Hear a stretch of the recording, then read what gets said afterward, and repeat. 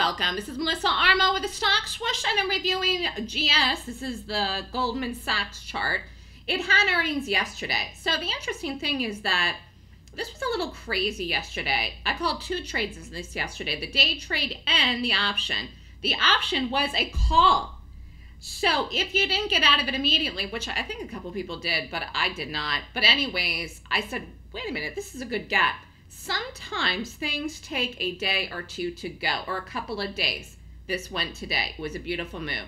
So I know that it's hard for people to be patient.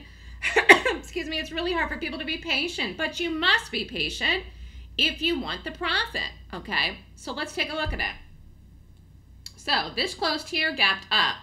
Closed here the night before at 293.87. This was on Friday. Monday morning it had earnings, open at 305.76. I call the 305 calls.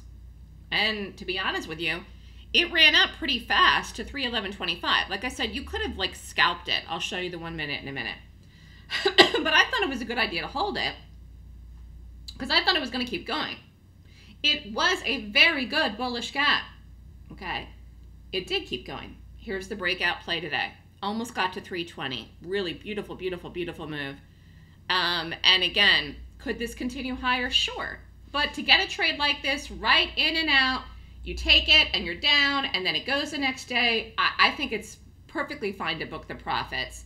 Again, if you get a move that's anywhere near 100%, you can't ignore that kind of money, especially in this type of volatile market. There's so many earnings going on right now. They're affecting the market.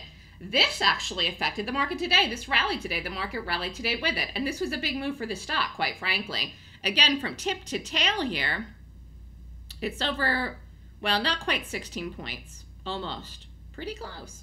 And that's a big move even for Goldman. So right out of the gate today, this went. Let me just move all this off here.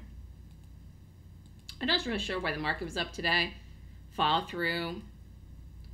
Little bit, teeny win a little bit.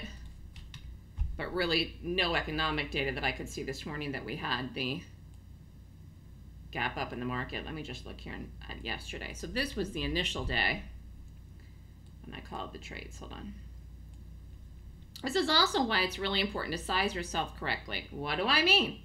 If you take too much risk in a trade and it doesn't go the day that you take it, that you feel the need to kill it before 4 o'clock, then you probably took too much risk. So I say back it off, size yourself appropriately so that you can give the trade a chance to work. Because if you took this yesterday and got out with a loss, you missed the trade. It went, it worked, it was a positive trade. You don't want to lose in trades that go positive. That's like silliness because some trades lose. So you don't, if you're going to lose in the losers and you're going to lose in the winners, then what do you have? So do you know what I'm saying? Yes, sometimes things go immediately. Yes, sometimes they do. But the fact is that if you oversize yourself, you'll probably won't hold it. So back off your risk and give these things a chance to work. A day isn't a big deal. Anyways, we also went long this a day trading room. Here's where it moved up immediately. Quick. 311.25, and then it pitted off. But again, the market fell yesterday at one point. I forget when we broke off in the market. It's neither here nor there. This was still a good long, and it worked. It took 24 hours. The whole shebang. Look at that. And again, I talk about this all the time. Institutional money. Institutional money. That is a great example of what? Institutional money in a chart. It is buying. That came in. It came in yesterday, and then it came in more today, and it rallied, and it got bought. Really nice move in this. Again, we'll see where this goes. A lot of it's going to depend on the market and other earnings that come out between now and the end of the week. But this was one of the banks that had a nice move, and again, called a day trade in this, which was a long, even though I'm mostly short, there was a day trade long, and a call for the option. If you're interested in learning my Golden Gap rating system, the class is this weekend. Email me at melissa@thestockswoosh.com. And if you just want to sign up for the options newsletter, go to my website. I have a 6-month subscription and 12-month subscription. Don't miss out. This is a great time to trade. It's a great time to make money, especially trading gaps, which is what I focus on, and only gaps. Why? Because it's earnings season, people. Again, this was an earnings play. Great job, everybody that did this.